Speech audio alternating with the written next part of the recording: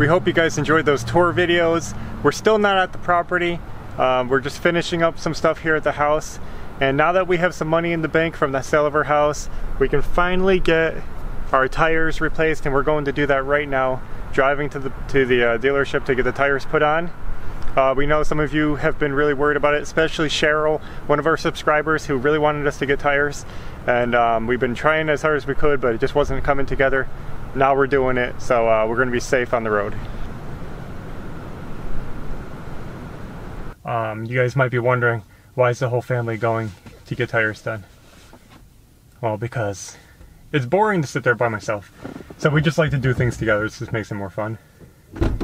They said they need 3 hours. Hopefully it's faster than that. You ready? I think so. Good. Are we going to the place where we got our wheels fixed? Yes. Okay, that place has a sink, right? Because my hands are dirty from those wet shoe ties. Yeah, we can wash your hands.